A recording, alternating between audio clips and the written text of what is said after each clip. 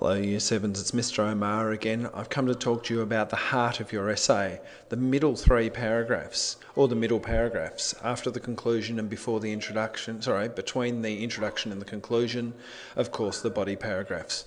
So what I'm going to do is I'm just going to skip through the introduction information, which we went through in another video, but there it is just to refresh your memory.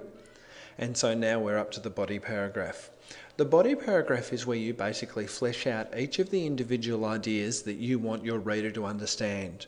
Once they understand these three big ideas, they should agree with you about your contention. So you're basically saying, here's my first reason that you should agree with me, here's my second, and here's my third, and they should be different reasons. There is a place for repetition, but you don't just make the same point 3 times. That's not effective. So, the structure that you need to remember is TEEL, which is commonly pronounced TEEL.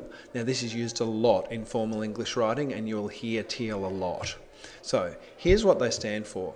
The first T is topic sentence. Now, this is the point you want the writer wants to make to the reader. It's not an example, and I actually think it should be very easily understood. Just tell the reader what you want them to believe. And you will often find this, that people will do this in their writing. Up front will be a topic sentence.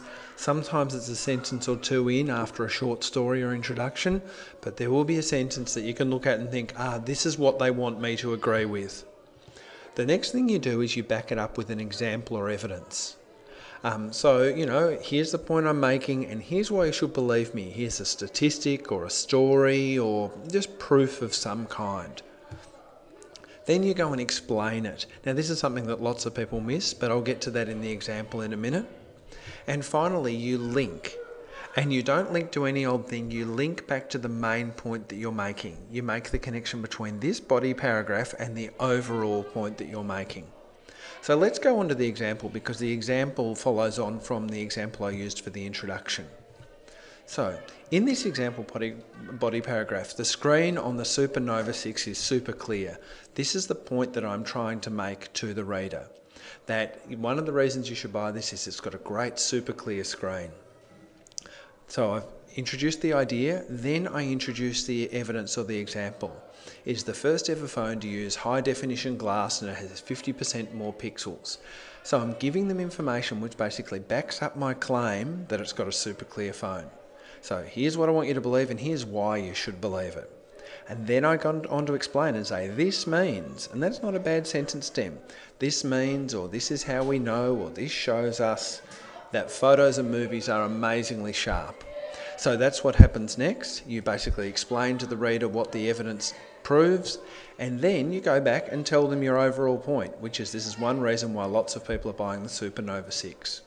So that's a fairly reasonable basic body paragraph, and it doesn't have to be terribly long. But what it does have to have is a topic sentence, an example or evidence for this point you're making. Go on and explain it. Lots of people don't explain it, and it makes your argument stronger if you do. And come back to your contention. And then you basically do 3 of those, 3 or 4. I mean, you can do more than that, but at the moment we're just working with 3. So that is the body paragraph, and that is the heart of your essay. So be really careful that you're getting those to be well structured. I'll be back shortly with the conclusion.